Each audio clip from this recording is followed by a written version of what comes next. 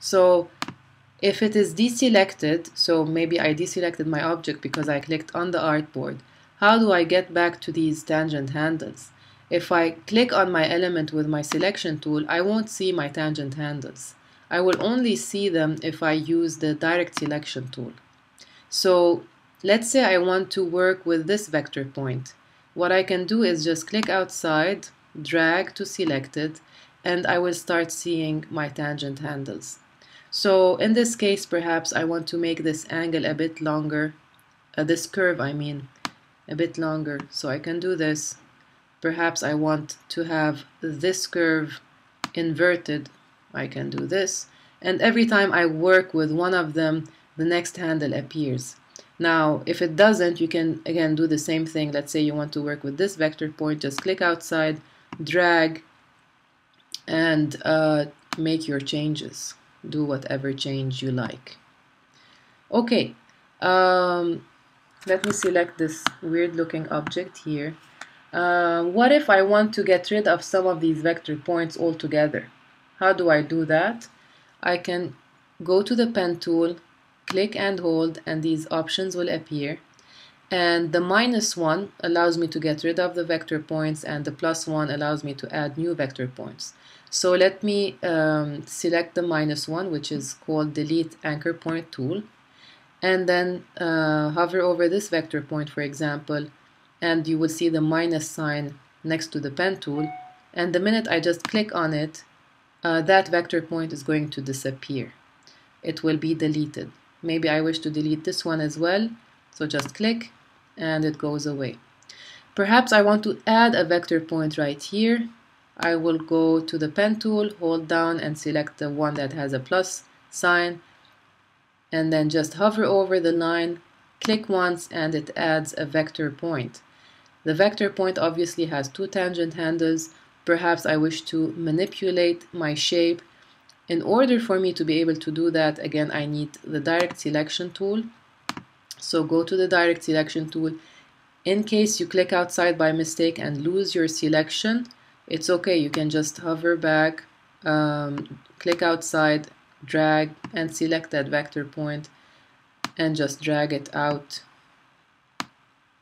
And use your tangent handles to make the shape that you like. Now, let me delete this shape, and let's actually trace over an artwork. I have this other file that contains this little Russian doll, and I want to show you how we can trace over something, because what we covered was an introduction to the pen tool, but really what we use it for is to trace over existing images. That's mainly what we use it for. For example, in this case, we want to trace over this existing Russian doll, because if we draw it by hand, we really can't match the proportion unless we're really very good at, drawing. So we will use this as a base, as a reference, and it's an image that I downloaded online. I'm going to lock it because now when I trace over it with the pen tool, I might touch it by mistake, move it by mistake, and in order to avoid that, I will just lock it. So to lock, I will hit Command 2. So now whatever I do, it just won't move.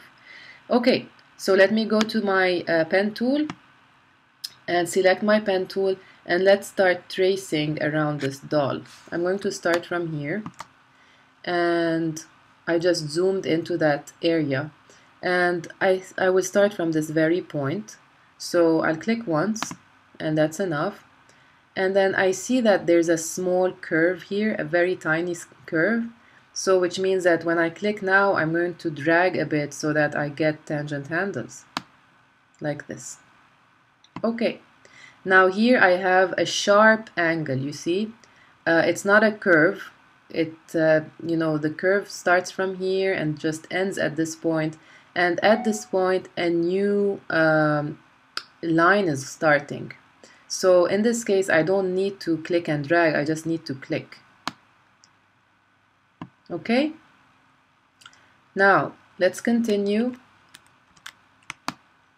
And I see that I have a nice curve, but it's a long, slender curve. So when I click, I need to drag until my pen tool meets the edge of that drawing, which is what I just did. Perhaps I need to zoom out a bit. Same thing here. There's a slight curve, click and drag. In this case, I'm clicking and dragging inwards and not outwards because the curve is going inside. And finally, I'm going to reach this part, which is also a curve, but it's ending at this point where there's this ladybug on the head of the doll. So just click, drag to make your shape, and then stop. Now, if you remember from the previous exercise, if I do the mistake of continuing without getting rid of this tangent handle, I'm going to have a wave. I'm going to end up having a wavy shape, as you can see. And this wavy shape doesn't, trace around my ladybug. So I made a mistake. To go back, I'm going to hit Command Z, and what I need to do is get rid of this tangent handle. And to do that, again, I'm going to hold down the Alt key and click once on this vector point and erase that extra handle. So now I'm right here. I need to shape an angular curve that starts at this very angle. So I'll click once and drag. That's it. And then continue, click once. And in this case, I don't need to drag because it's such a small curve that it didn't need my help dragging. It just traced the ladybug naturally. So I'm going to release. And now I'll click here and drag. Click here and drag.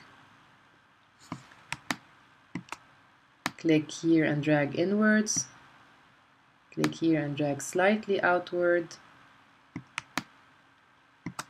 Same thing here. Here I need to click once and then just once here. Actually, no, there's a slight curve here. So I can click and drag just a bit.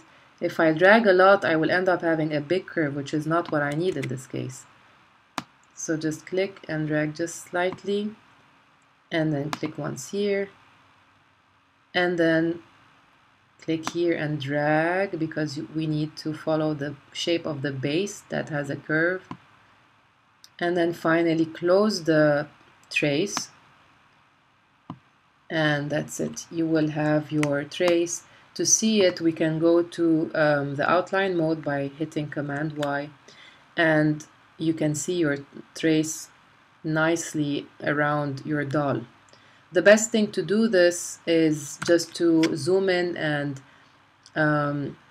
trace so that you see exactly where the curves are, where the angles are, and really practice a lot using this tool. Follow this tutorial again, when to click and release, when to click and hold and drag. It's little things that need some practice, and then you'll master using this tool, which you will definitely need as long as you're using Adobe Illustrator.